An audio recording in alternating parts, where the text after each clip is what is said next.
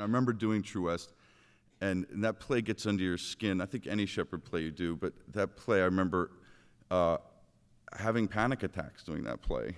And I'm not saying it as a joke. It got under my skin like no other play, possibly Long Day's Journey Tonight, but like no other play. You know, I literally had to cling on to John C. Reilly, and that play did something to you that I thought it was almost is something that you can't even put into words, and I know it has to do with that quote, and that's why I wanted to say that.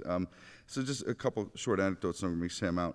We were in rehearsals for True West, and John and I were struggling through a scene, and badly, and we finished, and the director and Sam was in the room, and the director was going to give some notes, and all of a sudden I see John kind of going, trying to get my attention. He's like, and I go, I look over at him, he points, and Sam's asleep. He's out.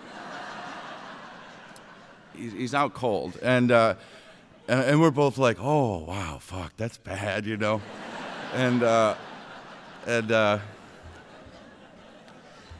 then he woke up and he stood up. He's like, you know, I'm gonna leave you guys to try to figure this one out.